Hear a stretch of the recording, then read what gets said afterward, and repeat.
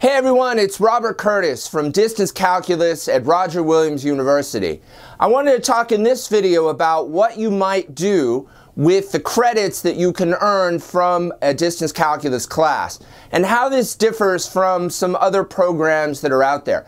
When you go searching around Google now or whatever search engine you might use, you'll find all kinds of classes for calculus on the internet, and then there's like a whole bunch of free ones. So why don't you just go do a free one? Well, that's the problem. You see, when you do a free one, these are often called Moocs. And this stands for Massive Open Online Course. And Moocs are fantastic because they're free. And there's some really famous ones. There's ones from MIT, there's ones from Harvard, there's all kinds of Moocs, and they're free and they're awesome. They're really good. But they're not really any different than a library. A library is free too. And you can go to a library and you can check out a calculus book and you can sit down and read it. And you will learn a lot of calculus that way, but it's not going to get you down the road. So Moocs have no credits to them. Now, be careful. There are some Moocs out there who say, you know, we'll give you a certificate.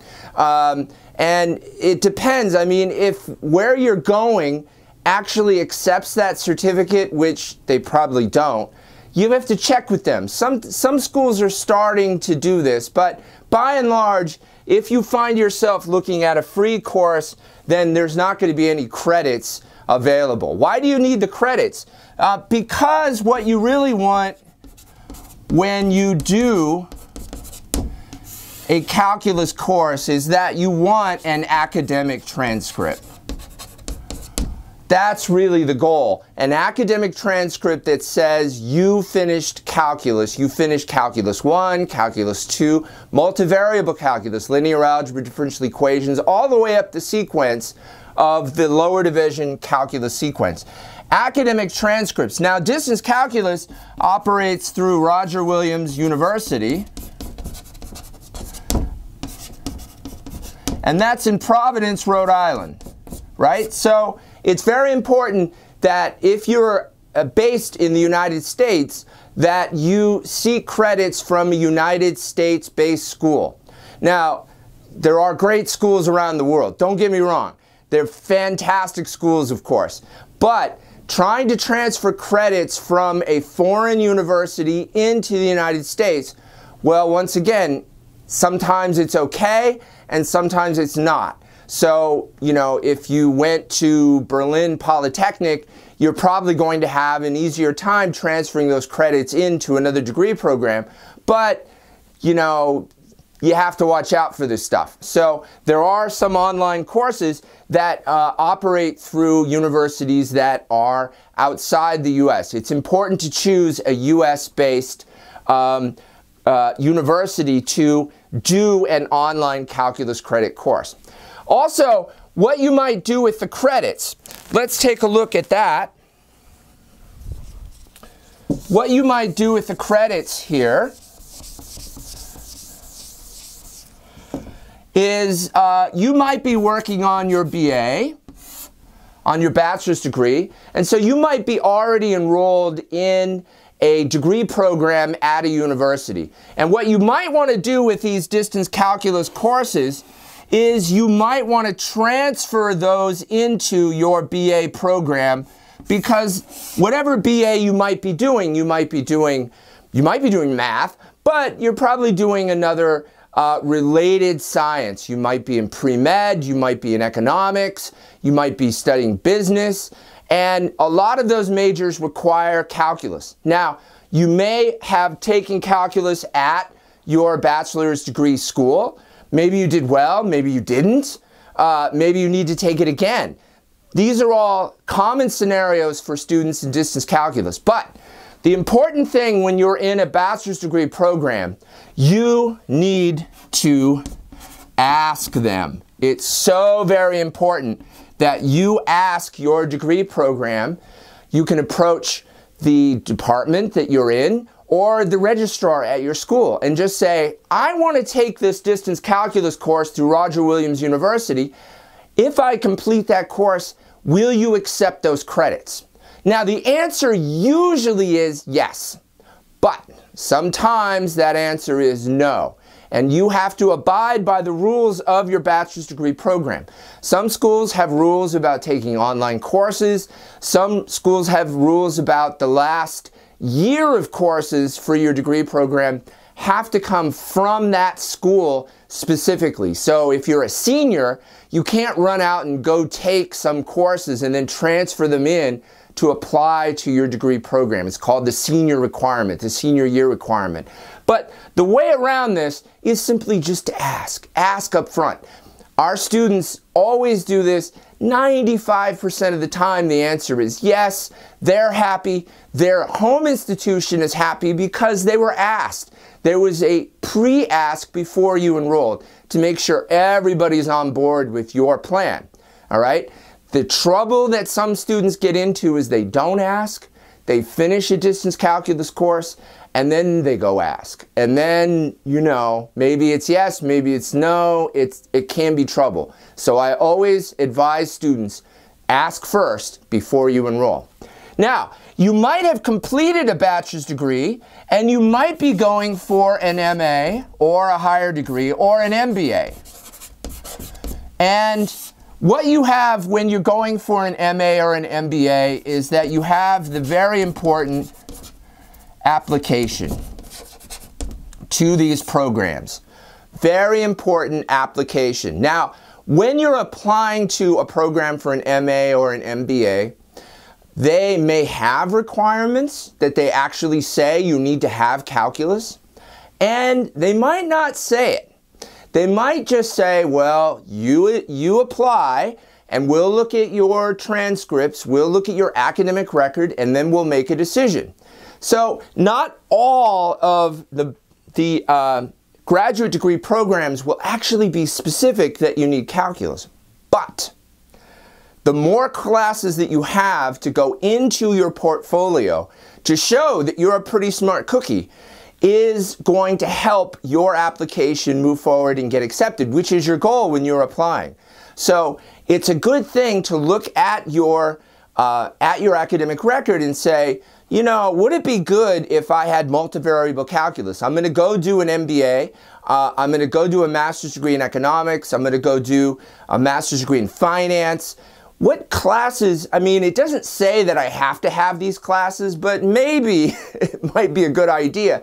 The more math classes I can show on my record, this school is going to look at my application more favorably. And we have a lot of students enrolled in distance calculus who are exactly in that boat. They're taking these classes not because there's a specific requirement. Sometimes there is, and sometimes there's no requirement, but they're trying to improve their overall undergraduate academic transcripts so that they can apply to these degrees. And you know, maybe in your bachelor's degree you might have done a degree that wasn't quite in the field you're looking to go to graduate school. This happens the most in economics. Students don't do a bachelor's degree in economics, they might do a bachelor's degree in something maybe related, maybe unrelated. Maybe you did your bachelor's degree in biology. Biology generally doesn't have a whole lot of calculus, but you say, well, now I want to go do a master's degree and I'm interested in finance or I'm interested in an MBA, and all of a sudden you're looking at your transcript, and even though you did a degree in a science, you may not have a whole lot of math to go with it. And it looks better in your application when you have more mathematics, you build up more mathematics. Now, is the purpose of taking a distance calculus course just to improve your academic transcripts? No.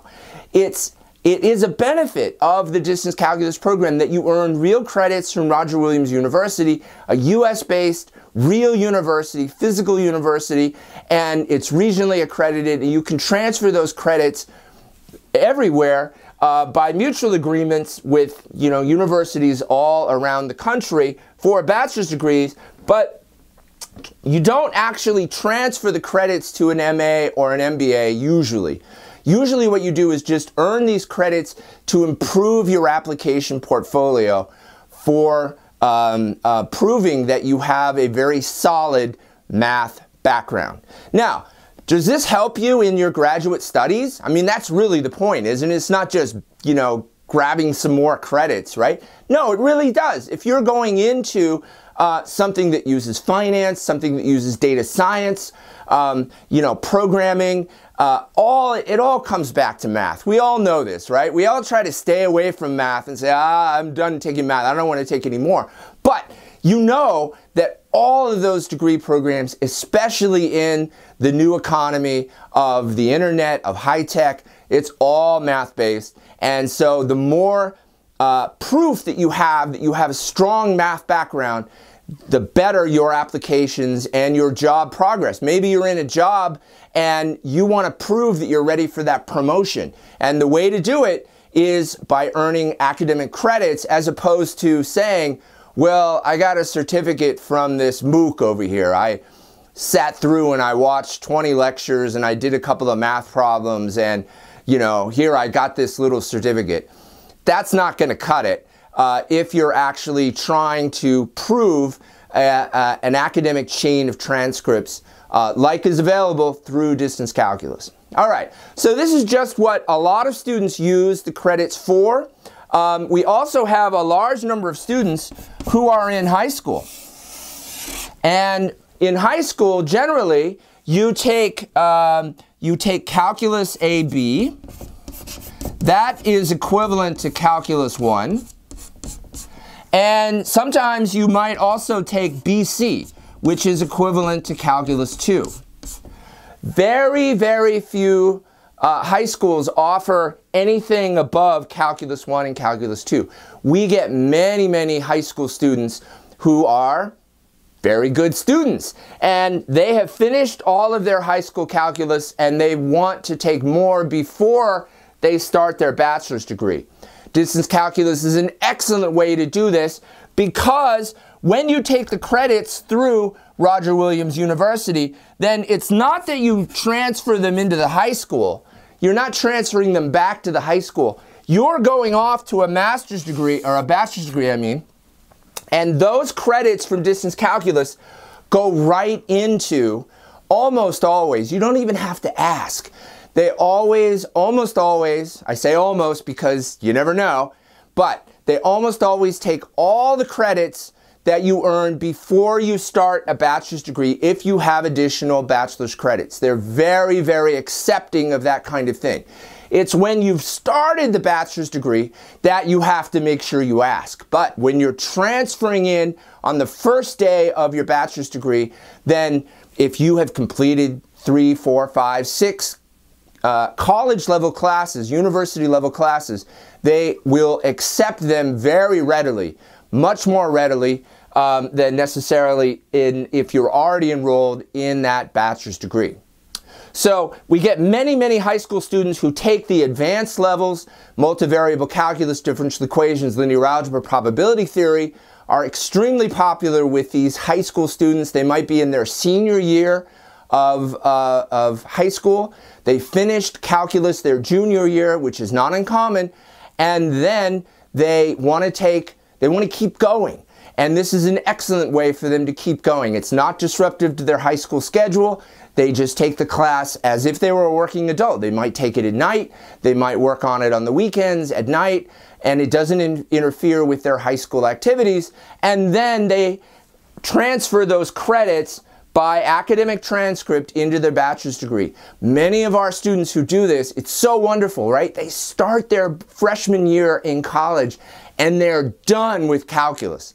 I mean, isn't that cool? You just start and you say, well, no, I already took all of my calculus. I took it when I was in high school. I finished differential equations, linear algebra. I did it all.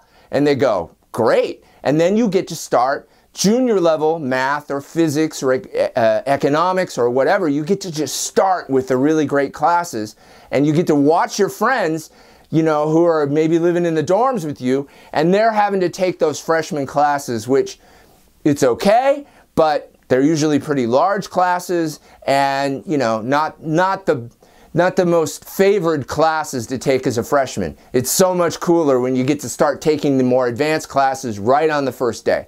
So these are some ways that our students use the credits they earn through Roger Williams University to both work with their bachelor's degrees and prepare for masters and MBAs. If you have any questions, please reach out to me on chat or email. This is Robert Curtis from Roger Williams University, Distance Calculus. We'll see you later.